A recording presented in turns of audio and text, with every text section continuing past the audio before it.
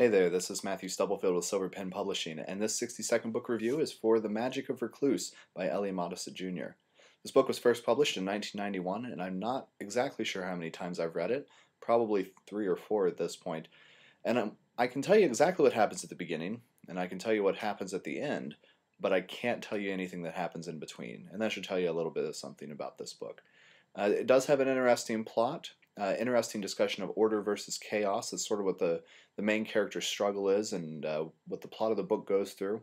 I enjoy the story overall, but it is not the most masterful thing ever written. Some of the dialogue is repetitive, and particularly the inner monologue.